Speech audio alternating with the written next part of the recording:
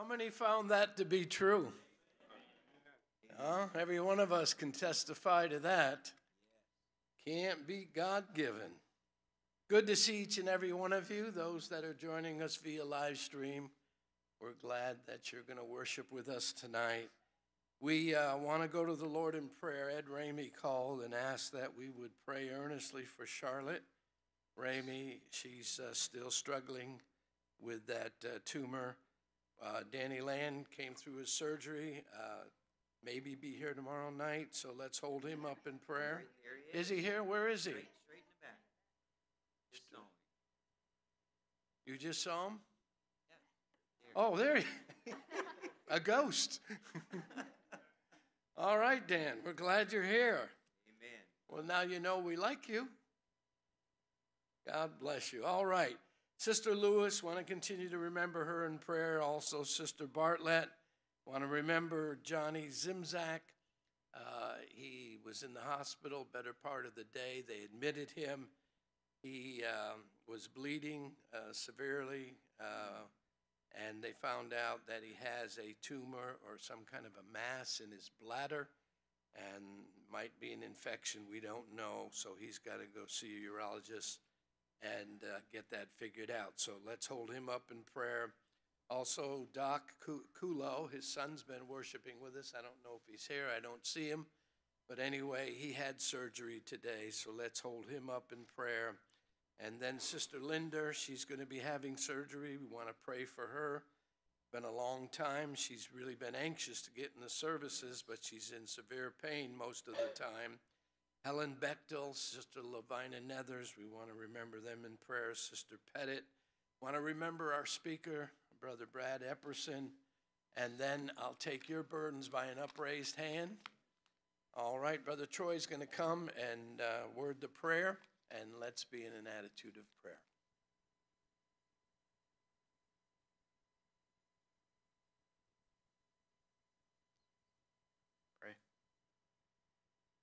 Heavenly Father, we come before you this evening with humble and grateful hearts for all that you have done for us this week, Lord, and for the word that we have heard. And Father, we just do pray that you would continue to bless us, Father, from your word for these last few nights, Lord. We just pray that you would help us, Lord, to take each nugget of wisdom, Father, that we have received and encouragement that we have received this week, Father, and apply them to our lives.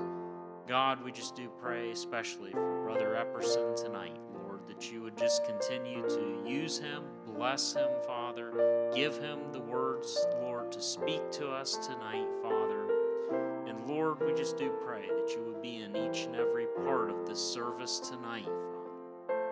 Lord, as we look out on this world, Father, as we've gone about our daily lives today, Father, we've just realized the great need, Father, of salvation for so many around us, Lord. There just is such a vacuum of wisdom and goodness, Father, in this world. And Lord, we just pray that in some way that you would help this church, Lord, help each of us as individuals to be lights to this city, Lord, and to those around us each and every day, Father. God, we just do also pray for these burdens that have been brought forth this evening. We especially think of Sister Linder and Brother Zimzak and others that have been mentioned, Father, Sister Donna Bartlett, Sister Lewis. God, we just pray that you be with each and every one of those needs tonight, Lord, and with each and every one of those hands that were raised, Lord. We each carry burdens for our family, for our loved ones that are lost. And God, we just pray that you would speak to each and every one of those needs and those hearts, Father, that have yet to receive you. We just pray that you'd speak to them tonight as well. And God, may everything that's said and done tonight be to your glory and honor. We ask these things in Jesus' name. Amen. You may be seated.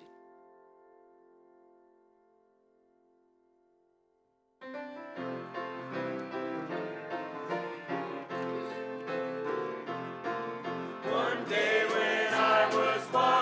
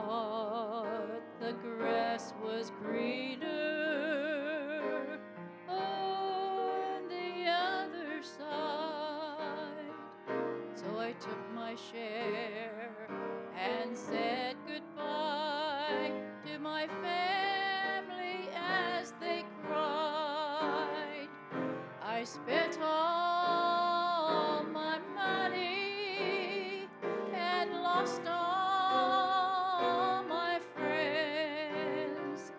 Then in despair I saw myself and came back home again. And there is just no place like home. And by grace now no more will I roam. For my Father was waiting with arms open wide. There is just no place like home.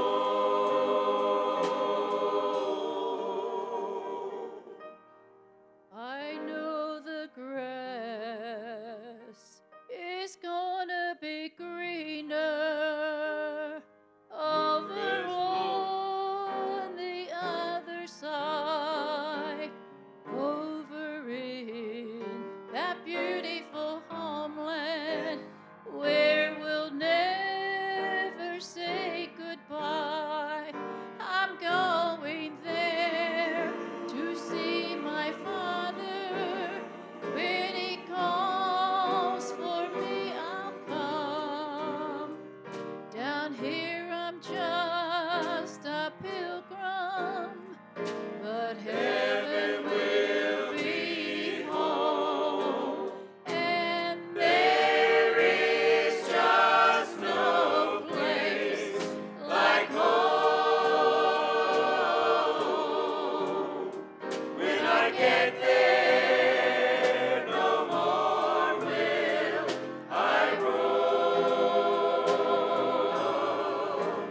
For my Father is waiting with arms open wide. There is just no place like home.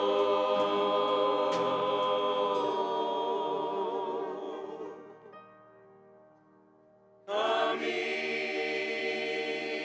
home. Coming home. Never more to roam. For my Father I know is waiting with arms open wide. There is just no place. There is just no place. There is just no place like home.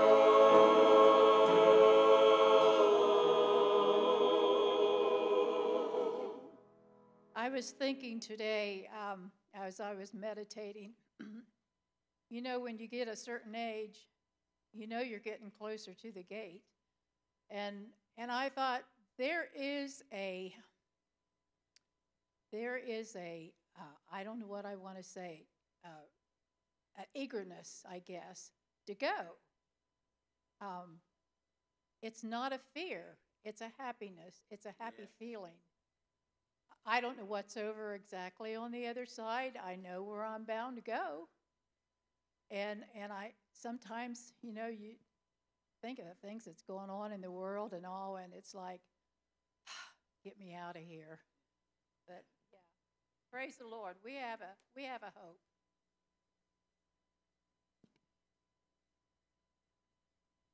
God help us. God help us to be more excited for the things of the Lord and not the things of this earth. And I've heard it said, make sure what you're living for is worth dying for. Amen? Think about that. What are we living for? What burns in our heart? What is our priorities? What do we put our hope into? It's something that we can all ask ourselves. Amen. Turn to page 486. This beautiful song as we take the evening offering. Heaven holds all to me. Praise the Lord.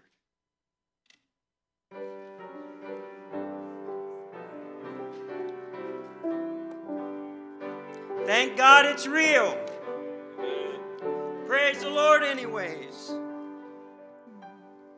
Earth holds no treasure but perish with using. However precious they be, yet there's a country to which I am going. Heaven holds all to me. Heaven holds all to me. Brighter its glory will be.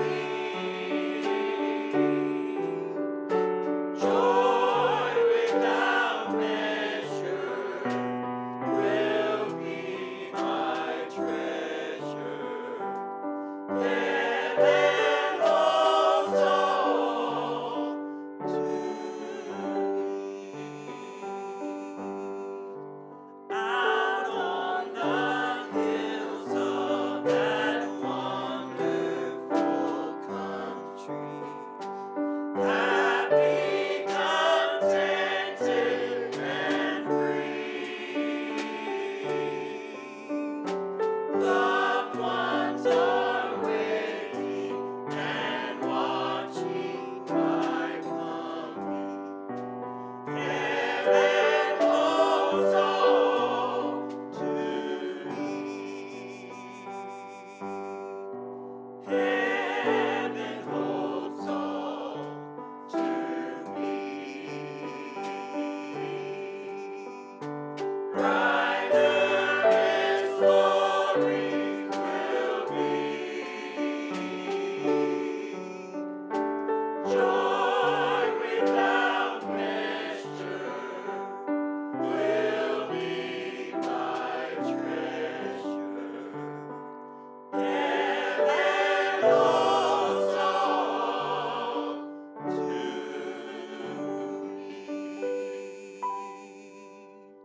Why should I long for the world and its sorrows, when in that home o'er the sea,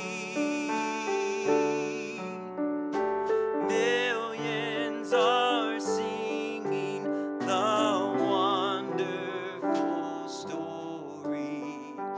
Heaven holds all to me. Heaven holds all to me. Brighter its glory will be. Joy without measure will be my treasure. Heaven holds all to me.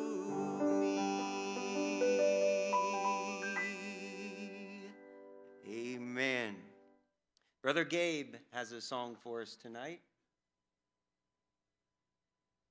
Did you see him? Oh, there he is. All right.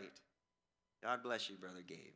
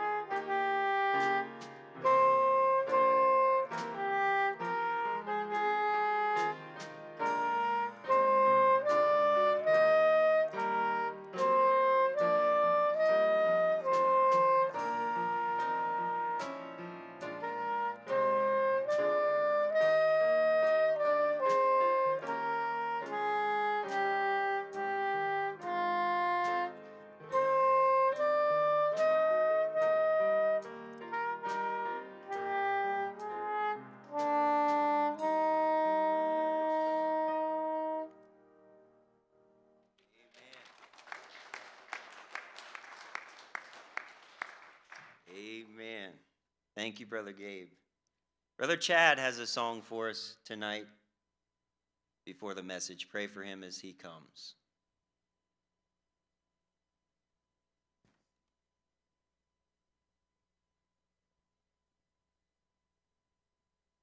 You know, we were singing that song, "There is just no place like home." And you know, if there was ever a prodigal son, that was me. And I'm so thankful that when I started to come back home, when I started back, I knew I was raised in church and I knew where I could find help.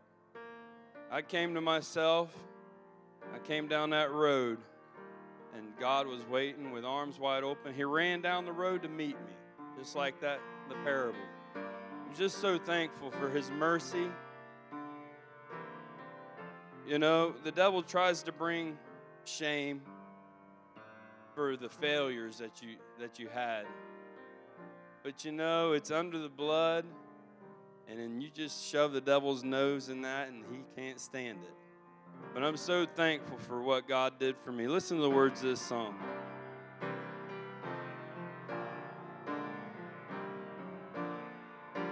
Once my soul was astray from the heavenly way, and was wretched and vile as could be. But my Savior in love gave me peace from above when He reached down His hand for me. I was near to despair when He came to me there, and He showed me that I could be free. Then He lifted my feet, gave me gladness complete when He reached down His hand for me. When my Savior reached down for me, He had to reach way down for me. I was lost and undone, without God or His Son, when He reached down His hand for me. How my heart does rejoice when I hear His sweet voice. In the tempest to Him I now flee, there to lean on His arm, safe, secured from all harm, since He reached down His hand for me. Sing it with me. When my Savior reached down for me, He had to reach way down for me. I was lost and undone, without God or His Son, when He reached down His hand for me.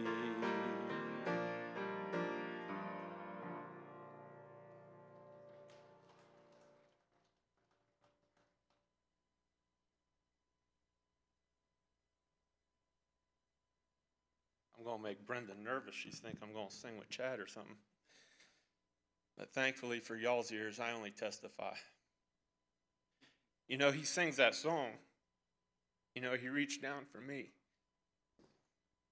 And you think about the miry clay and all the, you know, Chad's not the only prodigal son around here, every single one of us. I've got an old house where I work, and I had an issue with the septic. Have any of y'all climbed down into a septic pit or into a septic line that you got to repair? Any volunteers? You want to talk about a stench. That's where we were. That's where I was. And I'm talking a stench, you know, a stench that you just get near it and it's on your clothes the rest of the day. We had a bucket down in this hole because it's been opened up for a little bit. And this is old clay tile, you know, 18-inch clay tile butted end to end. No sealed joints, whatever. So this is just leaching out, you know, it's not perforated pipe like it is now, but it still leaches out. But I've had this hole opened up for a couple weeks now. And I've literally had that septic draining into this hole for the last 2 weeks, and I had to climb down in there today and fix it. And I knew I was doing it. We made plans. So I brought my big rubber boots from home. And I stepped down into this pit, and it just, I instantly went ankle deep in just that miry clay that just drew you in. And I'm so thankful today. And I mean, there was stuff I had, we pulled it out and I power washed it, and that, it just stained. It stained and it would not come out. Luckily, I was just throwing it away. But I cleaned it off just because I didn't want, you know, stinking up the dumpster for whatever it was worth. But I'm so glad that I don't have any stains. I'm so glad. You know, Chad, he likes to brag, you know, he's every single one of us. We were right there on that road with him. And I know Penn Dilly talked the other night. I was saved when I was 4 years old. Sister, be glad you were. Because there's a lot of heartache that you haven't gone through. I'm thankful for that heartache. Don't get me wrong, I'm thankful for that heartache. I've got something I can teach my kids. I got guides, you know, along my way. You know, I went outside those bumpers. But I've got experience, and I'm right there with Chad. Every single one of us, whether we want to admit it or not. But I'm so glad I'm out of that miry clay. After seeing that today, you know, sometimes you just don't realize how bad it was. And then you had a good experience in it today. And I'm just so thankful I'm out of that miry clay.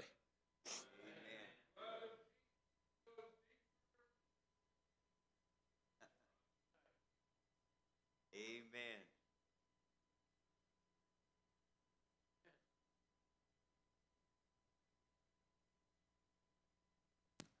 How many of you have been delivered from the septic? We all have, haven't we? God does such a wonderful job of salvation.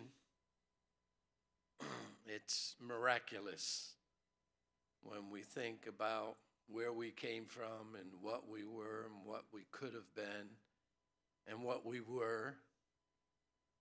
Oh, thank God for so great a salvation. Thank you, brother, for the testimony.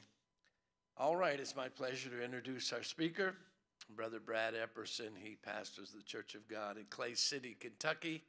So let's receive him with a good amen.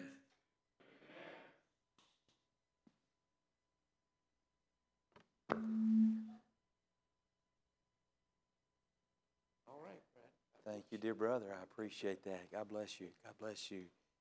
Oh, would you join me in a word of prayer just before we get into the message? Our Father in heaven, in the name of Jesus, Lord God, I believe, as I'm sure about everybody else does here tonight, in that presence of God that is just everywhere, that omnipresence of the Lord. But God, tonight, what my heart yearns for is that manifest presence, Lord, that you would just come and that rich fullness among us tonight. And I believe you've already done that. I pray, Lord, you just keep doing it and help me to preach tonight the Word of God so that others might just rejoice in the Lord, in what He's done and what we have in Him. Father, we thank you so much. In Jesus' name, amen and amen. My, what a place to be again tonight. I ought to be here and worship and listen to the testimonies, whether rendered to us in song or in just straight up testimony. Thank you all for that. I appreciate that so much. That just couldn't help but listen and just be reminded of the young man who had decided that he was going to go off and make his own way and be the king of his own life. And all he ended up being was the Prince of Hogs.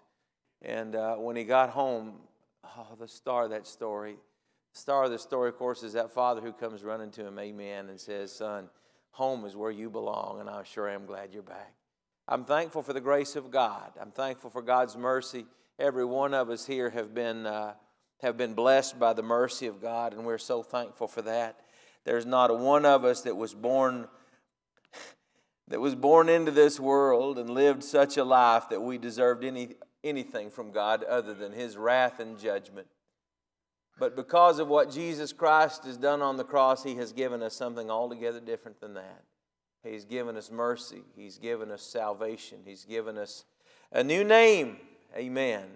And I am very, very thankful for that. Well, tonight, as I get ready to get into the Scripture, I was just going to share with you a little tidbit of something. Our church on Sunday nights, we've been doing something a little different for a few months now. We at 5 o'clock on Sunday nights, we come in. We told everybody, we want you to donate some things to us. We want you to donate all your mismatched plates and cups and glasses that don't have a full set with them anymore. And bring those in, and they did. And so what we do on Sunday nights is we sit down and eat dinner together off real plates. I'm big on that. I like that. Real plates and real forks. And we sit down and we eat dinner together as God's people, and we pray together, and we enjoy one another. We enjoy a meal. And at the end of the meal, it's usually me, sometimes it's somebody else, tells a brief Jesus story. And we call that the table. We sit at the table together and we just enjoy the fellowship of one another and our story about Jesus. I told the story this past Sunday night, and I'd like to share it with you this evening just as a way of introduction to get into the message that the Lord, I think, has for us tonight. And it's a story, if you want to go and look at it, you're welcome to. It's just a few verses. I'll catch them, just maybe one or two verses from the Gospel of Matthew, chapter 26. It says, and when Jesus was in Bethany at the house of Simon the leper, a woman came to him having an alabaster flask of very costly, fragrant oil, and she poured it on his head as he sat at the table. But when his disciples saw it, they were indignant, saying, why this waste? If you put together Matthew's account of this woman and her oil, along with the account, probably more likely in the book of John, you could probably find it around chapter 12 of John, if I remember right. And you kind of go back and forth between those two things. Some things emerge in that story that I think are pretty amazing. The Bible tells us that Jesus was staying, as He often did, when He was in Jerusalem. He didn't stay in Jerusalem. He would always go that short distance outside and stay at the home of some friends. And He would stay with these friends named Mary and Martha and Lazarus at a place that is interestingly called here in the Bible. It's called the house of Simon the leper. The house of Simon the leper. And at this house of Simon the leper, it never tells us that Jesus has any interaction with Simon himself. He doesn't seem to be in the story at all. Maybe he was and it just doesn't say it, but I think his absence from the account says something. It just says that they were at his house, and when they were at his house, who was he with? Well, he was with these three siblings who were Jesus' friends, Mary and Martha and Lazarus. And by the time we get down to the 26th chapter in Matthew's gospel, we're getting very near to the passion of our Lord Jesus, when He would go and He would suffer on our behalf. And so by that time, He's had quite a history with them. You remember that there were times when Jesus would be teaching, and He would teach in their home. And you remember that Martha was always busy about things. She wanted to make sure that the table was set right, and she wanted to make sure that dinner was served and the dishes all got washed afterward. But Mary always seemed to find a chance to go and sit down at Jesus' feet because there was something in what he was saying that just her heart was needing to hear it. And so Jesus said to Martha when she complained about it, he said, now listen, Martha, your sister has chosen the better part, and I'm not going to take it away from her. Right? It was Mary and Martha who sent a message to Jesus once that their brother was very, very sick, and that Jesus needed to come because they knew that if Jesus would come, that it'd be no problem for him to heal him. And you know the story as well as I do, that Jesus gets there late. And by the time he's there, Lazarus was buried 4 days back. And when he wants them to roll the stone away, Martha puts her foot down and she says, no, that's enough of that. That's enough of that. By now he's in the ground and he's stinking, and we don't need, it's bad enough. Lord, we were already disappointed. We were disappointed when you didn't come, but Lord, don't embarrass us now by exposing the stench of our brother's death to the whole world. No. And he says to her, Martha, listen to me now. I'm the resurrection and the life. I come to get Lazarus and get him out of the ground. And so he calls it. Well, they've had a long history. But we find this account here in Matthew 26. He was here at their home, which is called the home of Simon the leper. And John tells us that it is Mary in his account in John 12, that this is who the woman is. It's Mary, the sister of Lazarus and Martha, who comes with this alabaster flask of very costly, fragrant oil. And in John's gospel, I believe it tells us specifically what the oil is. It's the oil of spikenard. Spikenard, I don't want you to think that was something that Mary might have run down to the local drugstore and bought a bottle of that. It didn't come from anywhere near there. It wasn't from the land that they lived in. As a matter of fact, spikenard came from the far, far east. It came from over at the very extent of the trade routes where those caravans would come across India and out of the far east. And they would bring this spikenard on camels, and it was very expensive even in its native place. But the idea that Mary even has this spikenard is just about hard to compute. It's hard to figure out what that is. How does this woman, and we find out in John's gospel also when the disciples complain about it, they say, oh, what a terrible waste this was. They put a price tag on that spikenard that Mary has, and it's 300 denarii. And I know you and I don't deal in denarii very often, but remember that a denarius was about the value of 1 day's worth of hard labor. And so when you kind of figure on that, we're talking about it's about a year's wages in this amazing treasure that Mary has, right? And the first question I got to wrestle with in my mind is what in the world is Mary doing with such a thing anyway? Where does this girl from Bethany come by a treasure like that? You know, these people live on the very edge of deprivation. These people live in a place where there's no safety net. They live in a place where people went hungry, where they had a hard way to go. And this woman has got this treasure. I want to know where it came from. And I'm just bear with me for a minute. I'm going to tell you the assumption, and I may not be right about it. You may have heard others talk about this assumption before. I think it's likely. I may not have it right, but I think this is likely the case. Where were they staying again? In Bethany at the home of who was it? It was Simon. It was Simon the leper. Only Simon doesn't seem to be there. As a matter of fact, Simon, unless something had happened to bring him healing, Simon could not have been there. Either he's already dead from his leprosy or he's not. But in either case, the moment when this man looked down, whoever he was, the moment when he looked down and he recognized that there was something wrong with his skin and he went and had it diagnosed as leprosy, the moment he was told leprosy, he was told, you go home and get everything that you have to have out of your house and go. Get out. You can't live in your house anymore. You can't be with your family anymore. You can't live among others anymore. You've got to go out there and join a colony of lepers and live completely apart.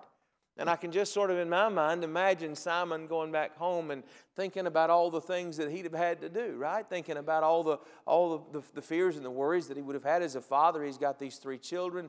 Lazarus, the son, who he was going to give all his stuff to anyway, but he was going to make sure that his daughters, Martha and Mary, had husbands and married well and were taken as good a care of. But now he's not going to be there to oversee those things. And so what do you do? What do you do with that? And so I just, in my mind, I just see him sort of casting about in his mind as he's going home to collect what he can.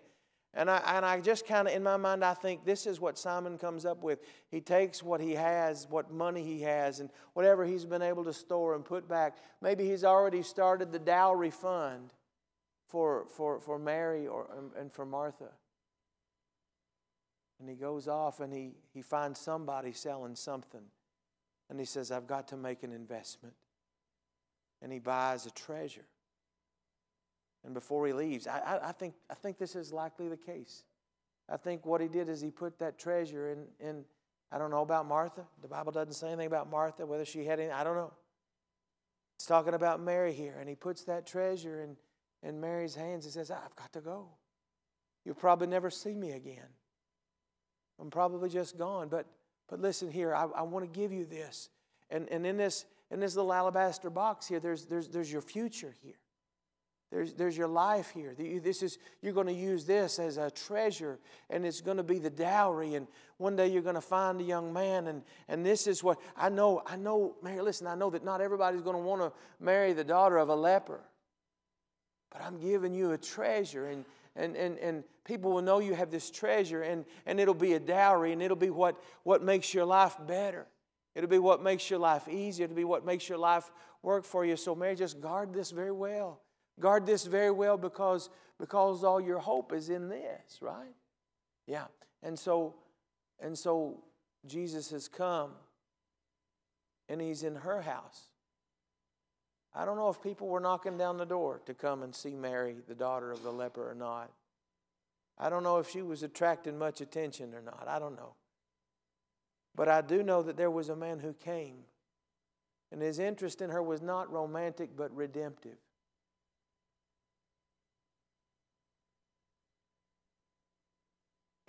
I just want to say it again to our young people here. You're going to have a lot of stuff out in front of you. You're going to have people who are interested in you for good reasons and not so good reasons. You're going to have a few people along the way you'll meet who have some romantic interest in you probably. Can I tell you, find the one first that has the redemptive interest in you. Find the one first who cares about your soul, and that's the Lord Jesus Christ.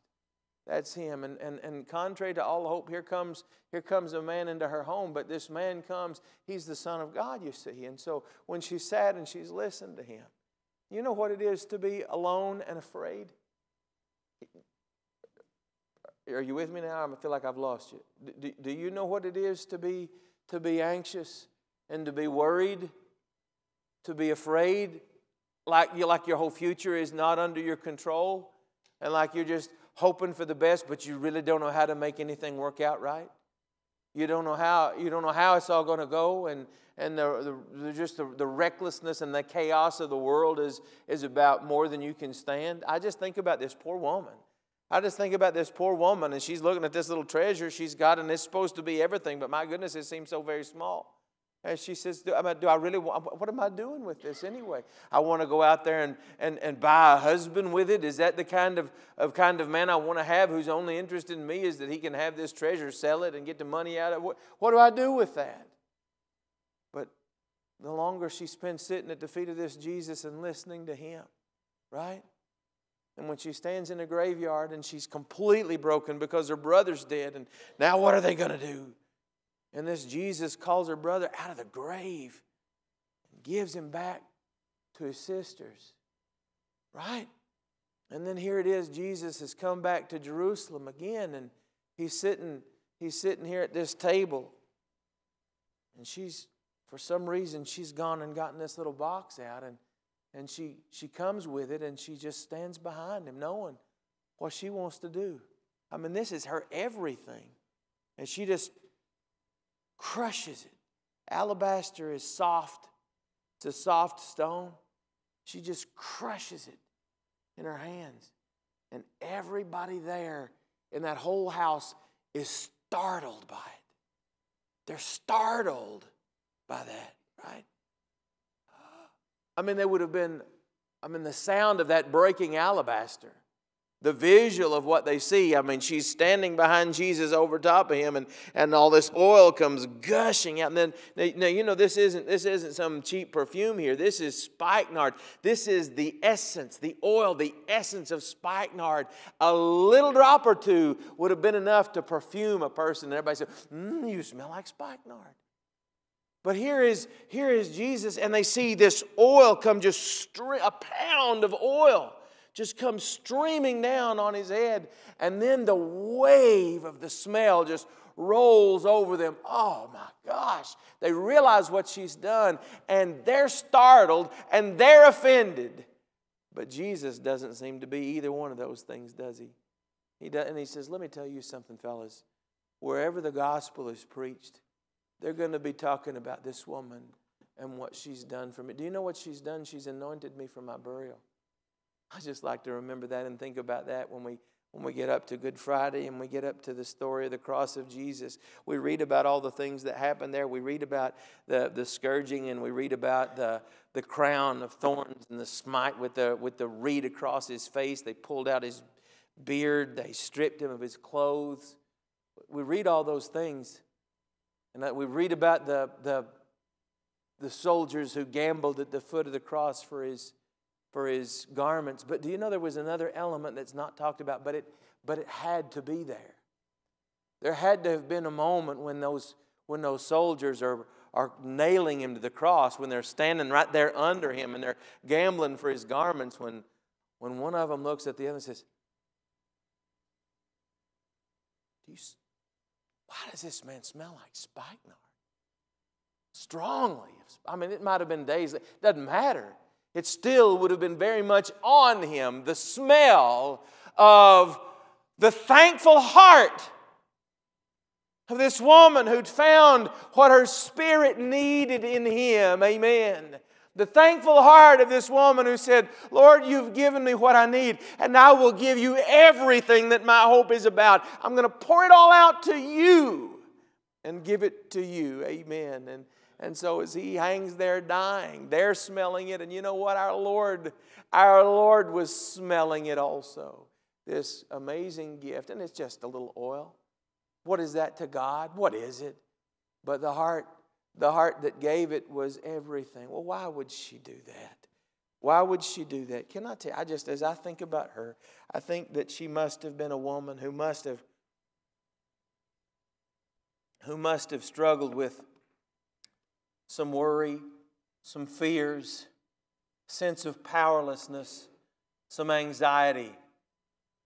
But when she was with Jesus, when she was in his presence, all that stuff just kind of slid away. I wonder if tonight I might talk with you just a little bit about overcoming some of those things in your own life.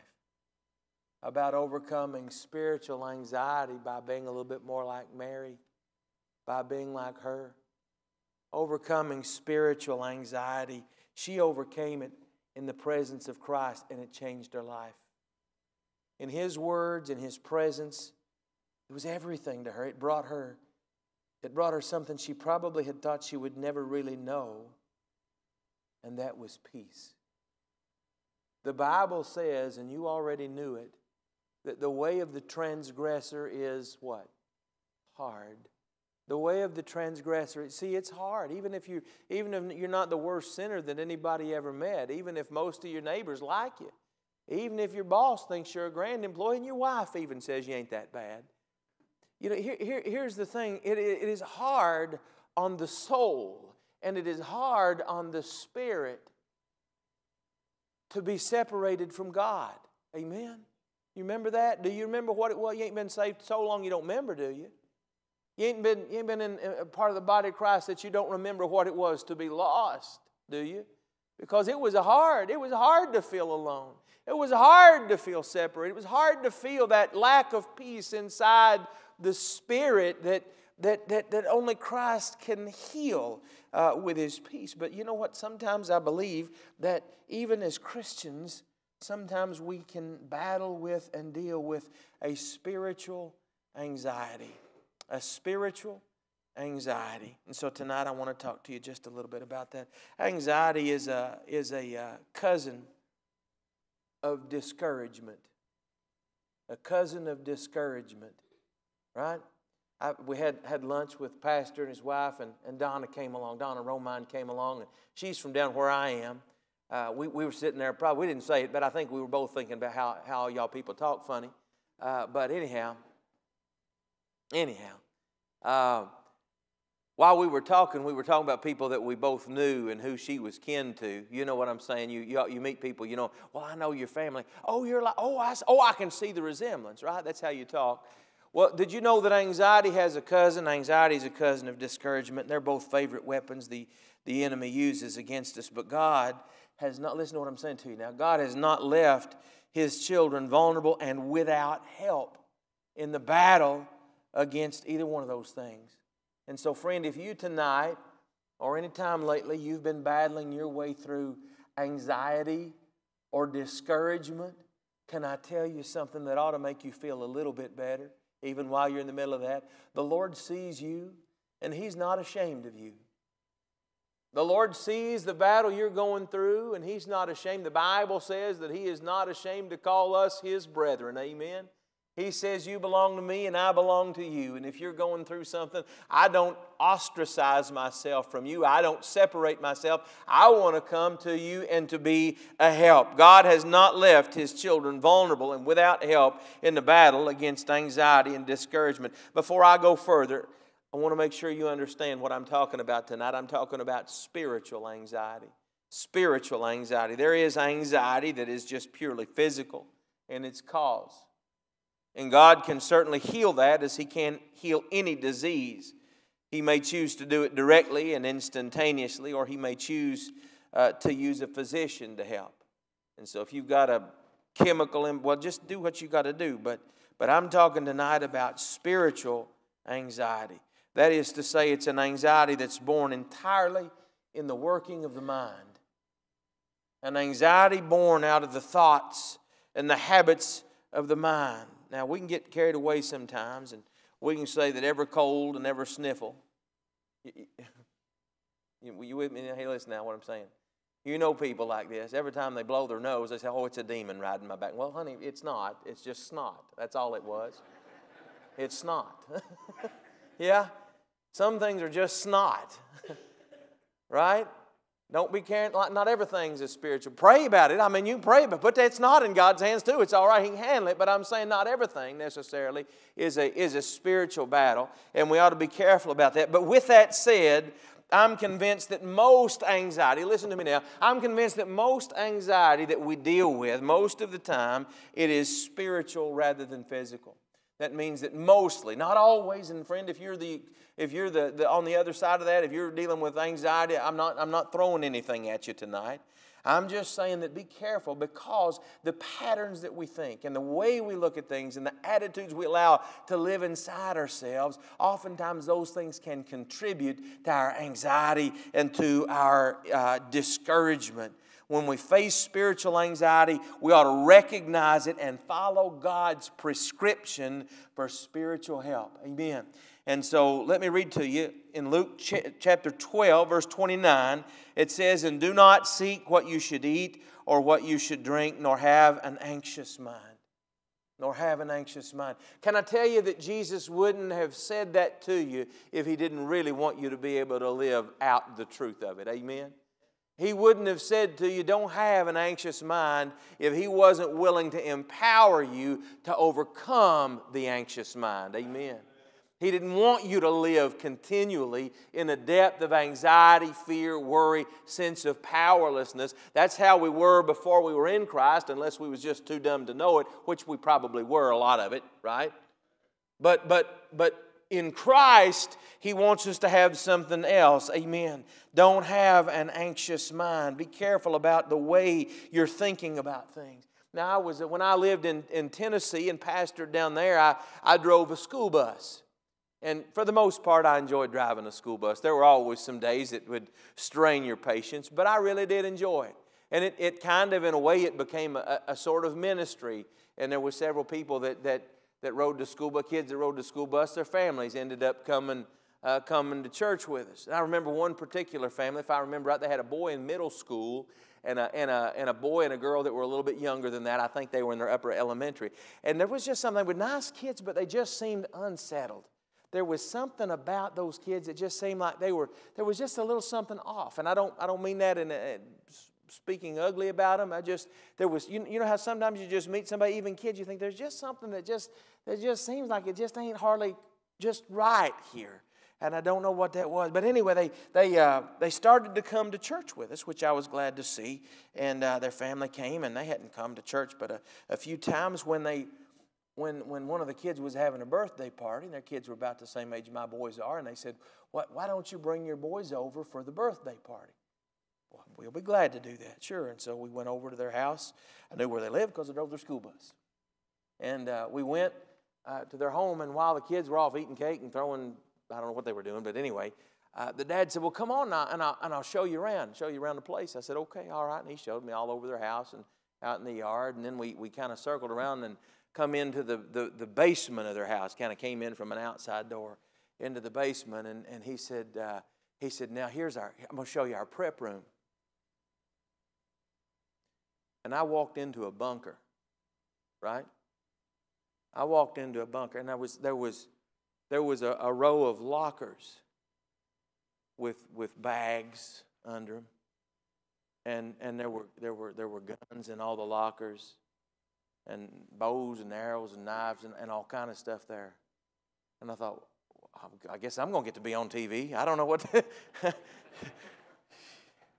and I said, well, you're going to have to tell me what this is. And he said, this is our prep room. And I said, well, what's with all the lockers? He said, well, every member of our family has a locker, right? I mean, all the kids have their locker. You see them bags, that's our bug-out bags. And, you know, everybody's got a gun in their locker and a bug-out bag and all. And I said, bug out?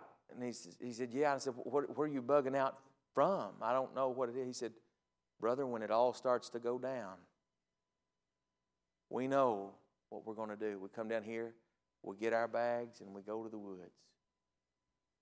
And all I thought was, well, bless these poor kids' hearts, right? I mean, they're growing up to believe. I mean, every day they're being faced with everything that you know is about to come completely apart. Everything you trust in, the ground under your feet, you can't even trust because life is going to get up into just any minute. Be ready, kids. Be ready because here it comes, right? And I thought, well, Lord have mercy, it's no wonder that these kids seem like they're just not hardly adjusted just right. It's no wonder that these kids, because they live in constant anxiety, they live in constant fear, they live in the constant stress of all that mess. And all I could think standing there was, I thought, you know what, I want to have a prep room too, right? I want you to have a prep room. But I hope your prep room looks a whole lot more like a prayer closet than like a bunker. Amen. Because that's how you win. Because that's where the victory is. It's not having your gun around. It's to know how to call on God. It's to know how to call on Jesus and know the peace that Mary found. Amen. And to live in His presence and say, God, come what may. It'll be all right. It'll be all right because you're with me. I hope your prep room looks more like a prayer closet than a bunker.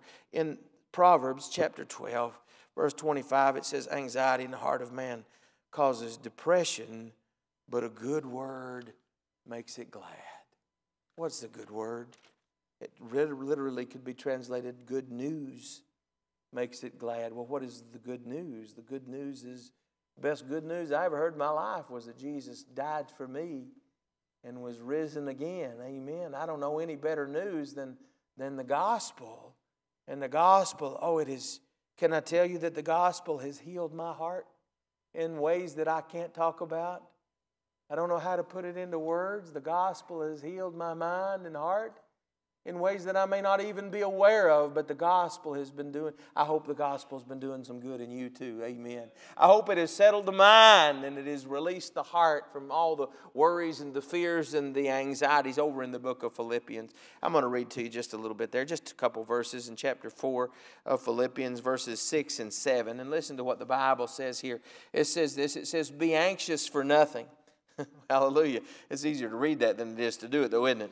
Be anxious for nothing, but in everything by prayer and supplication with thanksgiving, let your requests be made known to God. And listen to verse 7, it says, and the peace of God, which surpasses all understanding, will guard your hearts and minds through Christ Jesus. Amen. Amen. Verse 6 opens with that little imperative, be anxious for nothing. Now, I don't know if any of you fellas have, I'm speaking as a man, so I don't know the woman's perspective on this. I can only speak from my own experience. But sometimes if my wife is a little tore up about something, if she's a little anxious, if she's stressed about something, and I say to her, now, honey, you just need to calm down. I mean, that works like magic, don't it? I mean, that's just, it's like a magic spell. I mean, just soothe, not really. It doesn't do that at all. No, exactly the opposite effect. You want to throw gas on that fire, go ahead and say, honey, you just need to calm down. And you know it's all going to come unglued right then, right? I mean, not only is she upset, now she's just plain mad. And if you like mad, then go for it. But if you don't, you might want to say something different. Well, here is this little imperative. And you know what it says to you here in verse 6? It says, honey, you just need to calm down. It says, be anxious. It says, be anxious for nothing. Well, it sounds good, but how to do it? How to do it? If your heart is anxious, if your mind is troubled, how do you just say, well, it says be anxious for nothing, so I just guess that's what I'm going to do. Well, it's a little bit learning to put that on, isn't it? You know what I'm saying to you? Well, the rest of the passage here gives us some keys, but let's start toward the end in verse number 7. And what does it say? It says the peace of God. And already I just feel better when I read that. Because the peace I'm looking for, it reminds me that the peace I'm looking for is not the peace of the world. It's not the peace of everybody liking you better. Are there any people pleasers in here? Be honest. Now don't be lying to me. I ain't the only one. Anybody in here that really kind of addicted a little bit to the approval of other people? And if somebody don't like you, it just lodges in your brain and eats at you. Yeah, there's a few of us. Okay, all right. And you just feel like, well, I got to have it. If somebody don't like me, I must be doing something wrong. And what's wrong with me anyway? You know what I'm saying? Yeah, anyway. And so here's the thing about that it's just a fact that it ain't everybody going to like you. It's just a fact that it's not everybody who's going to approve of everything you do, everything you say, everything you believe. The world is never going to give you unanimous consent allowing you to be you. There'll be plenty of people in the world, plenty of voices in the world saying, you know, you really ought to be different than you are. You ought to think different. You ought to be different. You ought to look different than you do. Right? The world will all, but listen now, the Bible doesn't say that the peace of the world will do anything for you. It says that the peace of God, amen, it's God's peace which passes understanding. What that means is that it's never tied to the circumstance you're living in right now. Amen? It rises above that. God doesn't have to adjust circumstances to give you peace. You know that if you're any kind of a praying man or woman already.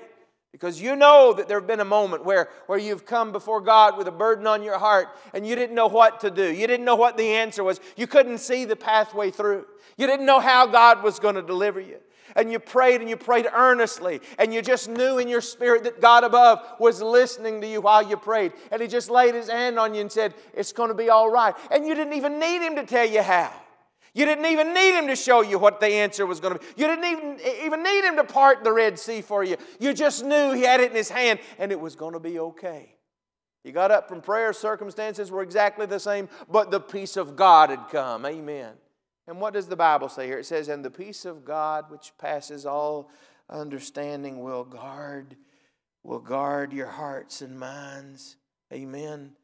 Will guard your hearts and minds. And how will it guard your hearts and minds? The same way that peace entered into the heart of Mary. And when she watched her whole future dripping between her fingers down onto the head of Jesus Christ, I have to believe that as much as those other disciples were standing there in shock, disbelief, and anger, Mary stood there in absolute and utter calm of God's peace washing over her. It's all right. It's all right because I'm with Him.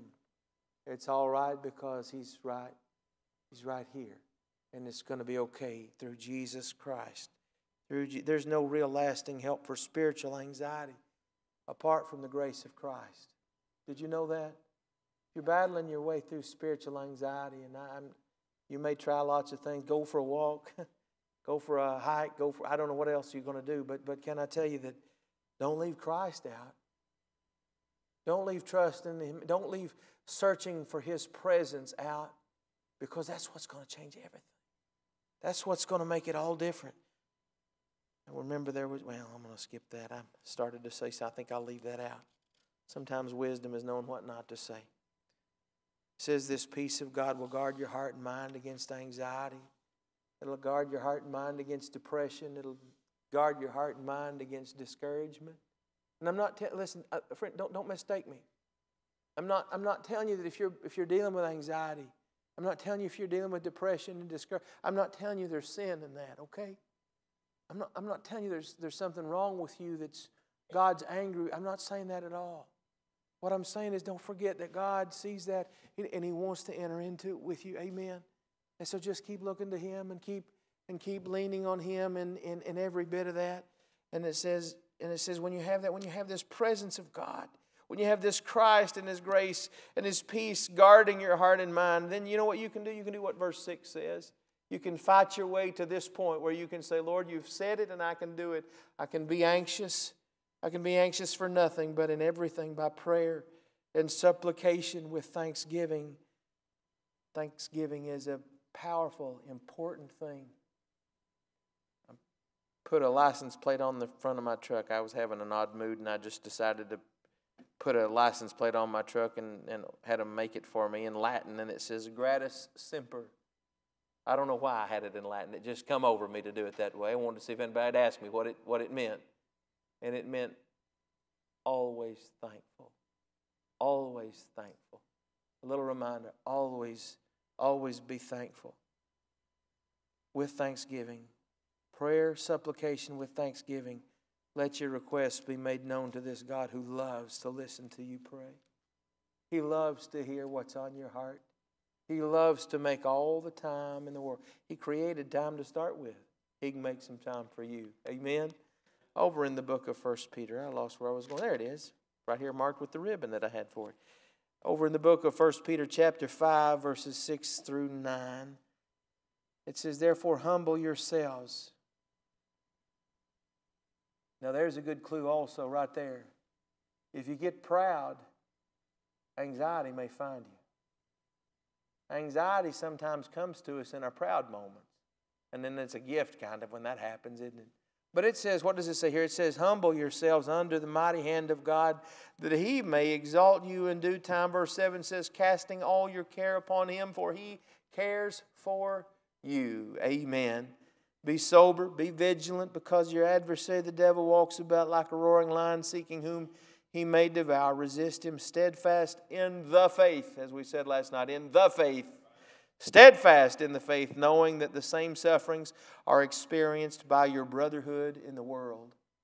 And I tell you, if you're dealing with anxiety, if you're dealing with stress in the mind, if you're dealing with depression, there is somebody else sitting in this building right now going through the same thing. You are not alone. You're not the outlier, the odd case. Everybody here has battled through that at some point. Somebody here is going through it right now. Amen? Amen. Amen. Can I just give you some practical tips? We know it's all through Christ Jesus. We know that it's all through submitting to Him. We know it's all through being in His presence living in His prayer. He gives us the power to overcome. That's what Mary found out. That's why she put her whole life and future in His hands. If I could just give you some practical little things that you could use to express that with. Number one, first thing I'd say to you is, if you're not, you need to be saved. Because the way of the transgressor is hard. Because if you're not born again, if you're not saved, there is the great reality of your sin, which produces a gulf between you and God. Because God hates your sin with a passionate hatred. I mean, that's the Bible. That's what it says. And while He wants desperately to save you, He can't save you in your sin. He just needs to save you from it. Amen. He wants to draw. If you're not saved, get saved. Amen. Oh, it's very, very, very expensive to get saved. I can't tell you that it don't cost anything. It costs a great deal. But He paid it. Christ paid it. Christ paid it for you. Amen. Be careful when you tell somebody, by the way, let me just step into our little rabbit trail for a moment. Can't help it. Be careful when you're telling people about the gospel of Jesus. Don't make it sound cheap. Don't focus so much on the fact that it's free that it sounds cheap. A relative of mine just bought the sky lift at Natural Bridge State Park. You can climb the mountain the hard way, or you can get on the sky lift and ride it up. Take you right, little swinging, dangling carriages on a wire take you to the top and hang you right off the edge of that cliff. Right? People look up at it and say, I don't know about that. They just bought the sky lift, and the first thing they did was triple the cost to ride it. You know what happened when they raised the price to ride it? A lot more people rode it. You think, why did more people ride it when it cost more? They trusted it more. When it didn't cost much, they looked up and thought, they ain't getting me on $5 to ride that little wire up to the top of that. I ain't doing it. All of a sudden, $17 says, you know what, I bet that's pretty safe. I bet they probably do a good job with that. Why, if it wasn't good, people wouldn't pay that for it. So I'll pay that for it. I'll get on it. Listen to me, don't make the gospel cheap. Just because let me tell you something, this gospel costs so, it was the most expensive thing. I know Elon Musk just bought Twitter for $44 billion.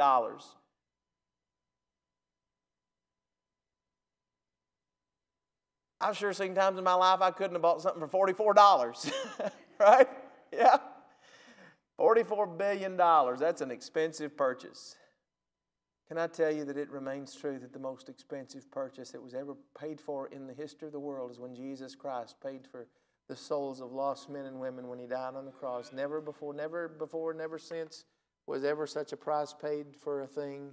It's very, very, very expensive, but the price has already been paid. If you're not saved, you need to get saved. It's extremely costly, but it's not a cost to you as far as that kind of thing. Get saved. Number two, live your life in constant agreement with God.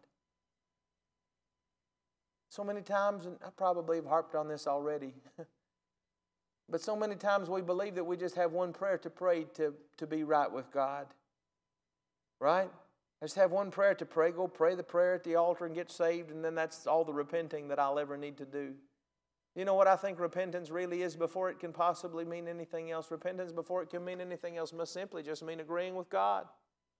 First thing God says to you is that you're a sinner and you're deserving of hell. And can you agree with that, or can't you?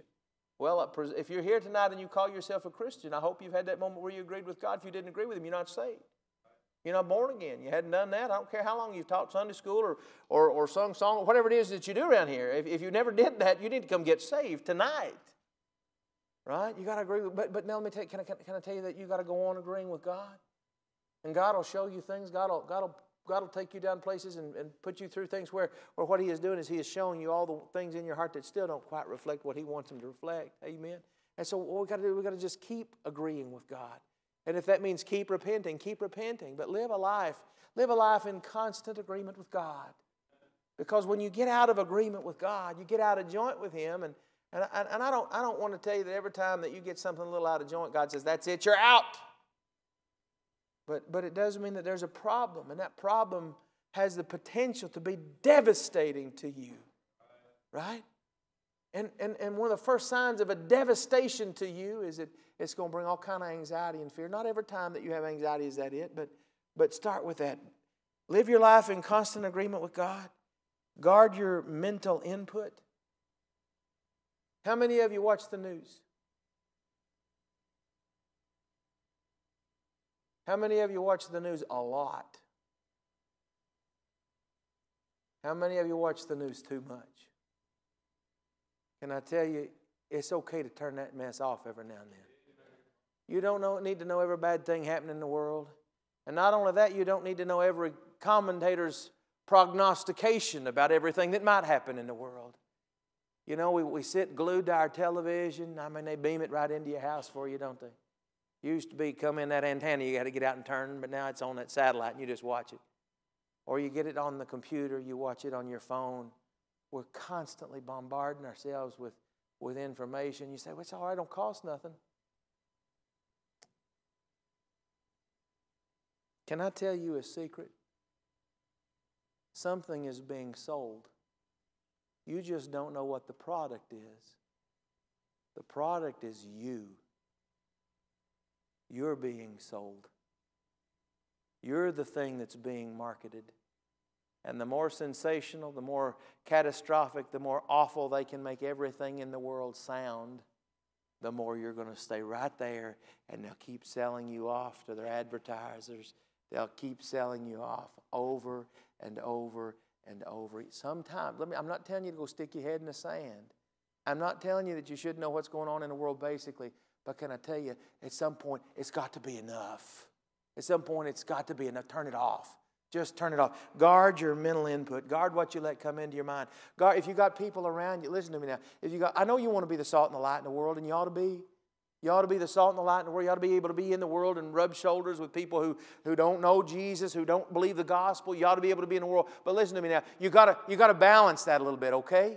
You got to put that, because if you're constantly around people who are just pouring negative thinking into your mind, if that's what you're taking in all the time, listen, you can't sustain that for very long. Amen. And so you got to get away from that. Back over in the book of Philippians chapter 4, I read that to you earlier about what the peace of God will do. It'll come in. But listen, what it says right after that is this. Finally, brethren, whatever things are true, amen, whatever things are noble, whatever things are just, whatever things are pure, are lovely, are of good report, if there's any virtue, if there's anything praiseworthy, meditate on these things. Don't always meditate on what's wrong. Just give it to God sometimes and say, God, the world is too big, it's too hard. I just want to sit at Jesus' feet for a few minutes. I don't need to fix everything. I just need to know the Savior. I just need to be with Him. And Lord, maybe you call me to go out there and do something. And I'll try to my best to be faithful when I know. But I'm not going to go out there and tackle it all on my own. I can't do it. And so, Lord, I'm just going to sit here until I feel an unction. Amen. Guard your mental input. And then I would say to you, guard your vocal output. What are you talking about? What are you saying? What fills the language that you spew toward yourself and toward everybody else? If you talk about how awful everything is, do you know what you're going to do? You're going to disrupt all that peace of God that God wants to have in your heart. Amen. If all you can talk about is all the negative, if all you can talk about is all the things that are wrong and scary and bad, can I just say to you that, that ain't good. It ain't good, okay? All right. Guard your mental input, but also guard your vocal output. Anybody been lied to? Who's the worst liar you know? Who's lied to you more than anybody else has? I tell you who's lied more to me than anybody else has. I have. I've told more lies to myself than anybody I could accuse of it, right? It's been me. And the thing is, I believe it. I'm the biggest sucker when it comes to lying to myself. I believe about everything I tell me, right? You probably believe about everything you tell you. You catch other people in it. You don't catch yourself. Can I tell you, if you're not careful, learn to speak biblically. I don't know that you need to necessarily go out there and be one of those people that memorizes the whole New Testament verse by verse. Wouldn't hurt you none, but you probably can't do it. But you can, and just normalize something. I want you to just start to make it normal to yourself. I know your family will think you're crazy. I know they'll think you're some kind of weird fanatic. But if you just learn to start speaking things, just biblical things, when you just answer things, when people say something to you, when you're just in your everyday conversation, if you just start saying, well, the Bible says. and say that. Yeah, it's going to run some people off. You probably won't miss them too bad. Be all right. Be okay. But when you start speaking the things that God has said in the Scripture, do you know there's a great power in that? The next thing I'll say to you, I've said 5, I think I might have 6. Fellowship. Fellowship with those who dwell in peace. If people have peace in their heart, just get close to them, right? If people just have, and you know what I'm talking about. There are people who just carry with them a spiritual calm. And listen, I know if I'm talking to people here under the age of 30, when I talk about peace and calm, they probably ain't all into that yet. You'll get old enough one day when it's going to mean something to you. It might already, I don't know. But can I tell you, it's still a good thing, no matter where you're at in life. Find some people to be around that dwell in a spiritual calm, because some of that's going to rub off on you. Amen? Some of that's going to help you. And the last thing I want to say to you, before I get back to trying to talk about marriage just a little bit, is have some good fun along the way. Have some good fun along the way. It's all right. It's not unchristian. It's not anything wrong with it. Have some fun. And there's lots of opportunities to have fun along the way.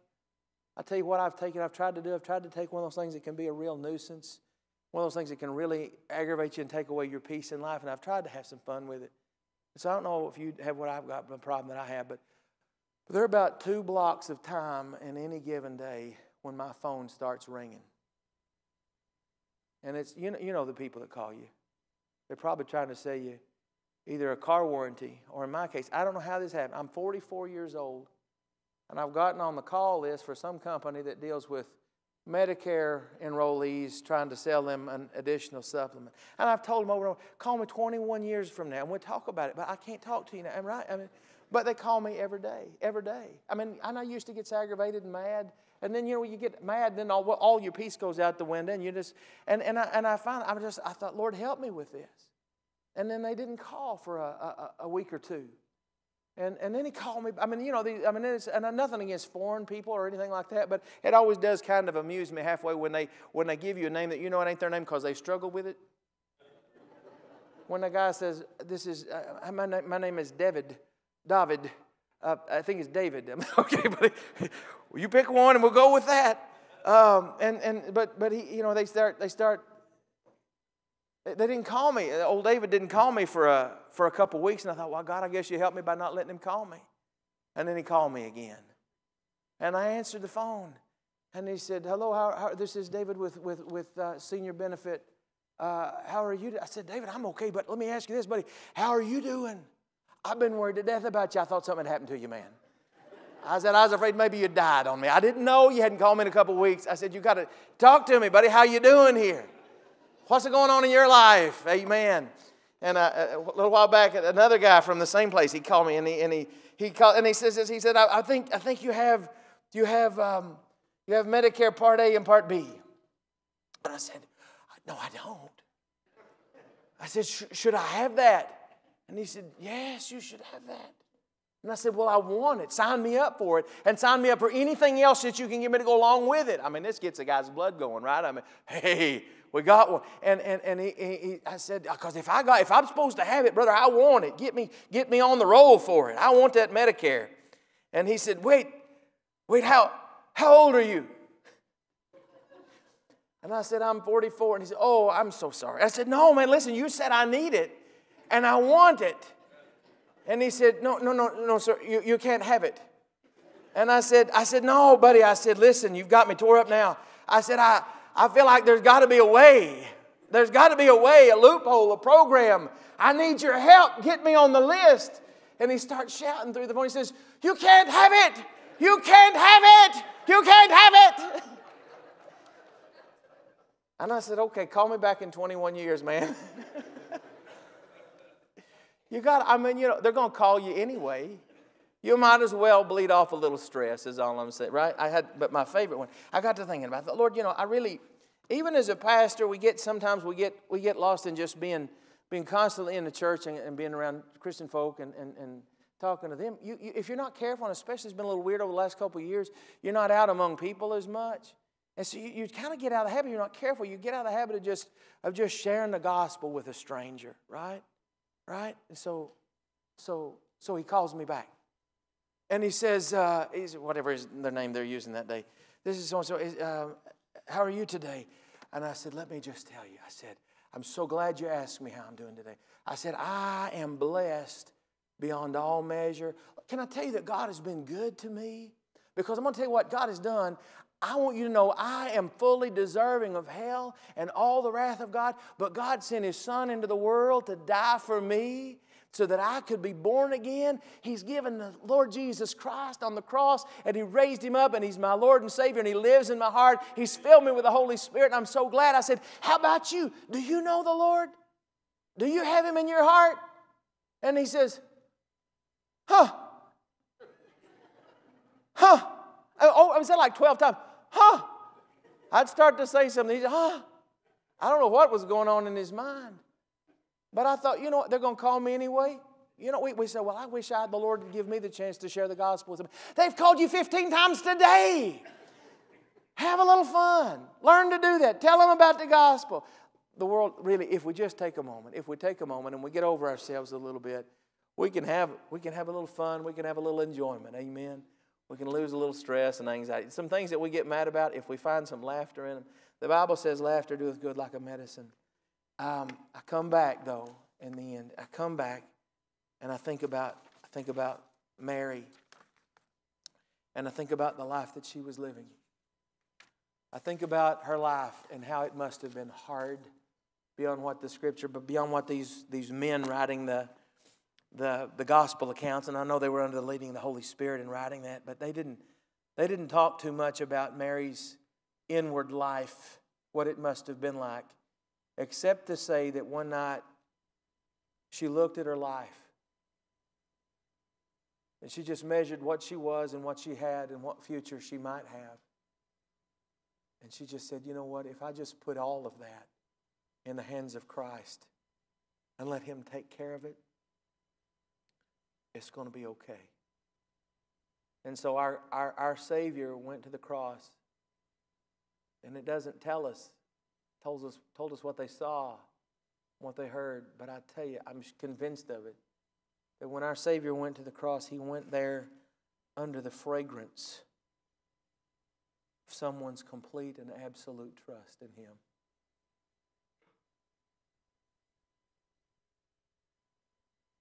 I think once before I was preaching here and I was talking about Gethsemane when Jesus was battling with His own struggle there. I wonder if a part of what helped Him through that, I know the angels came and ministered, but I wonder if a part of what helped Him through that was that smell of spikenard still on the air. There's somebody depending on you. There's somebody depending on you. And He said, I'm not letting her down. You know that He will be just as committed to you as He was to Mary. You know, if you put yourself completely in His hands, just say, Lord, I just need You more than I need to be prepped for anything in the world. I just need to be in the presence of my Lord and Savior. And it is enough. It is enough. Can I just give you a little bit of an invitation tonight? Can I just say to you that if you have an anxiety in your heart, you've got something you're worried over that just seems to keep eating at you, if you're battling some discouragement, if you're struggling with some depression, I'm not telling you for a moment that you're sinning. Not at all. Not at all. Can I just tell you, don't quit entrusting that to Christ. In His presence is life. In His presence is peace. Quit struggling so hard to stamp out your anxiety and your depression. Just get in His presence and stay there. Just stay there as long as you can, every chance you can. It's going to get better. It's going to be better. A few little things that we talked about. Do these things. Laugh when you can at whatever you can. Amen. Be careful about what you let in your mind. Be careful about what you let out of your mouth. Make it all about Jesus Christ, because it says in the peace of God, which passes all understanding, will guard your hearts and minds. How? Through Christ Jesus. I think people are struggling with these kinds of things more right now than maybe they have in a while. Or maybe it's just on the surface more right now. I think we need this. We need to remember the example of that woman and what she did. Anyway, I'm finished talking. Our brother will come and lead us in a song. Thank you so very much.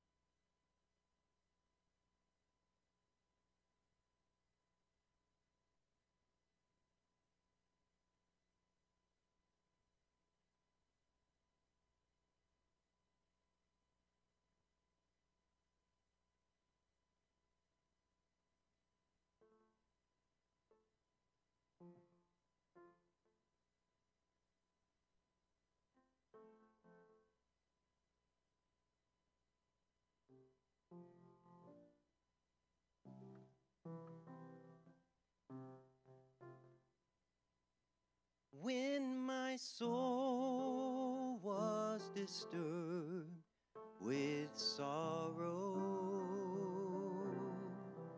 when my heart was burdened with sin,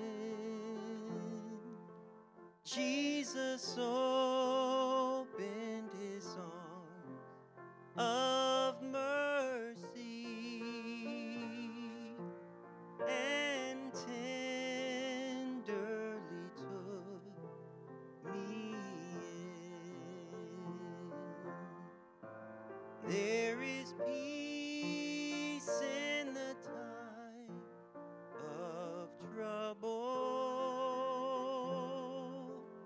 There is peace in the midst of the storm. There is peace, though the world be raging, in the shelter of his arms. Beautiful message. Jesus said it well. Peace I give unto you, not as the world gives unto you, but as I give unto you. Let not your heart be troubled. You believe in God, believe in me also. And everyone here knows there's a lot of anxiety instigators in this world. You can try to hide, but it'll find you.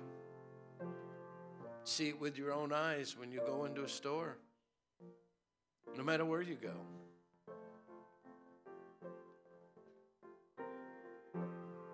Jesus said, when you pray,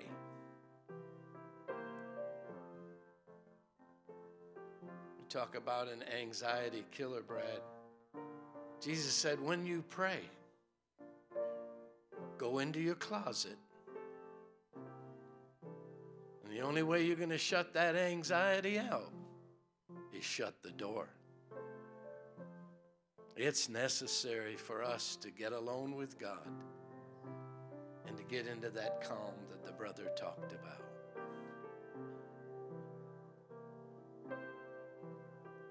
We all have anxious cares.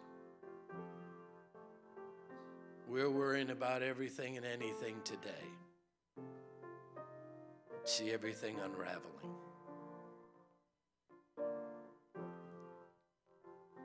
But if we can find that secret place and get that door shut, you'll be able to weather the storms of anxiety and discouragement. And I believe there's people here who have all kinds of anxiety. And it does distract us. And it creates doubt and fear. But oh, to get into the presence of God. Come into a service like this and hear a message like this. Wow. I just feel like there's folks here that need to pray. So we're going to sing another verse. Beautiful song our brother has chosen. A beautiful message our brother's delivered. And he's right. Anxiety is kin to discouragement. And when you're full with anxiety and full with discouragement, the devil's benched you. You can't even get into the battle hardly. What a great message. Let's not let it fall to the ground. Let's let it fall into our hearts. So God bless you as we sing another verse. There are storms that we all encounter. Do not fear, they will do you no harm. In the Lord you will find protection. In the shelter of His arms, there is peace in the Thank God for that. of trouble. There is peace in the midst of the storm. There is peace though the world be raging. In the shelter of His arms. All hearts satisfied? How many enjoyed the message? How many can relate to the message? And Brad, you haven't been tormented until you have Aetna as your insurance. They call us 12 times a day. I've been tempted to get a whistle, but I don't want to be responsible for breaking somebody's eardrums. All right, thank God for the message. How many felt like you were in church tonight? How many felt lifted? Amen? All right. All right, tomorrow evening we're going to take a love offering for Brother Brad. And you might want to pray about that. And we're looking forward to the service already.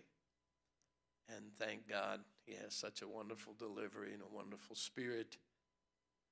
Kind of guy you can listen to all night. Don't get any crazy ideas. All right, Father, thank you for this service, and thank you, oh God, for the word. And thank you for speaking to our anxious cares, our anxieties, our discouragements, our doubts, our fears. And just remind us, oh God, that there is peace in Jesus in time of trouble. And how we thank you for the peace and the calmness that you have brought to your people. Although the world is shaking and coming apart, we can still have peace in time of trouble. And we thank you for that peace of God that is in our hearts. Lord, go with us now, give us rest, and bring us back tomorrow with an anxiousness to worship thee again. In Jesus' name, amen. You're all dismissed. Very good service. Hey, Gabe did a